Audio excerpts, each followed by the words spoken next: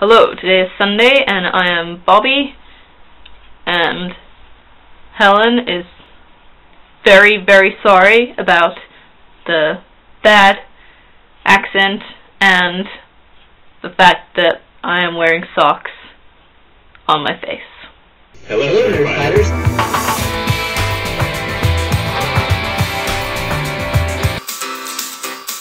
Happy birthday.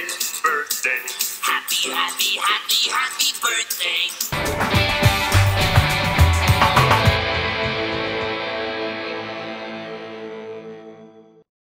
Okay, I was planning this epic video of awesome. While I'm here in Helen's house, I was going to demolish it and then completely rebuild it all in one day, and I was going to film it, and it was just going to be epic. But I made the mistake of mentioning this to Helen's parents, and they were not very pleased with it. If you would actually like to see me, Bobby, Booby, demolish stuff, I will put a link definitely over in the sidebar. So I'm going to pass over to Helen for the rest of this video. Okay, so sorry about that. That was pretty bad. I apologize. I just want to quickly talk about Bobby's video yesterday, the real Bobby. He brought up, why do we do punishments, and are we just doing it because other collab channels do it?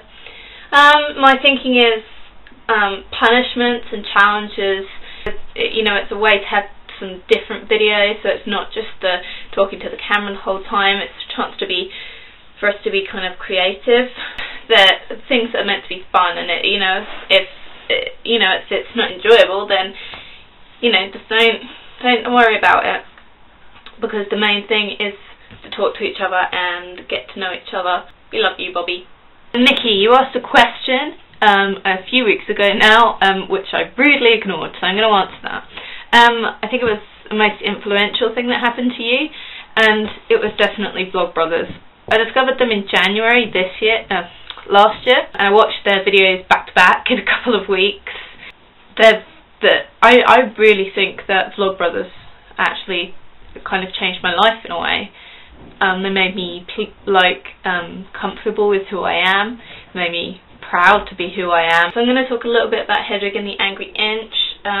You can skip forward a little bit if you haven't seen it. I'm not going to say very much because I'm never articulate on camera. So I'm going to write a blog about it, but I will say a bit now. The thing that sticks in my mind is the ending, when you see Hedwig as the Tommy Gnosis character, or done up in his image. Hedwig kind of thought of Tommy Gnosis as like her other half, or she wanted him to be this other half, to make that kind of circle complete, those two faces, two figures to come together.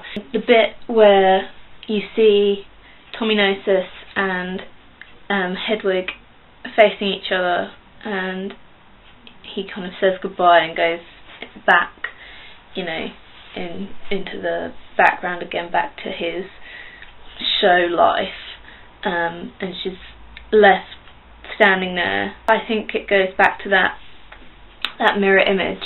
She realises that Tommy Gnosis isn't her other half, he's a reflection of her other half, and that other half is already inside her, because she created it. She created that image. But the fact that she gives her wig away, I think, is important. It's like she doesn't need that anymore, because she understands herself. Oh, that was the lamest explanation of a film ever. I'm really sorry. Wait, man, you coming down to without kid for a baby? Nikki, that was me doing Geordie very badly. For you, Adam, you're it. I think you should stroke your beard more often. I'm so sorry. This is terrible.